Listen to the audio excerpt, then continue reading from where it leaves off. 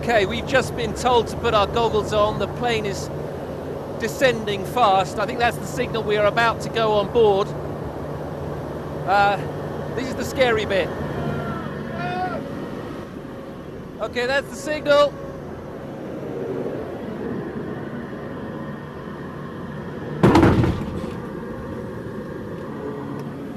And we're down.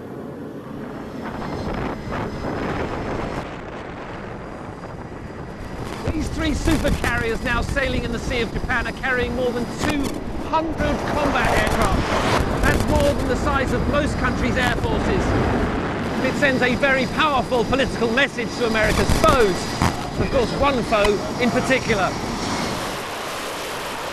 The significance of our combat power as an American supercarrier is our striking arm of our carrier air wing, and we can sustain 24-hour operations for extended periods of time.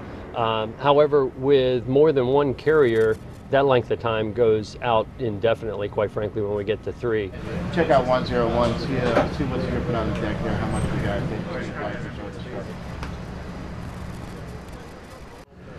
Turning starboard, heel port, turning starboard, heel port.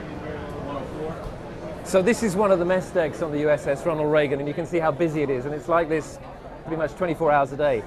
This is a ship, but it's got the population of a small town. There are 5,000 people on board the Reagan, and that means they have to make 18,000 meals a day. 0 left to the file man 348.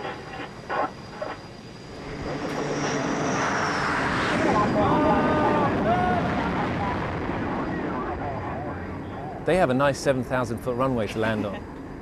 Why would you choose to want to fly a plane and land on 4 acres?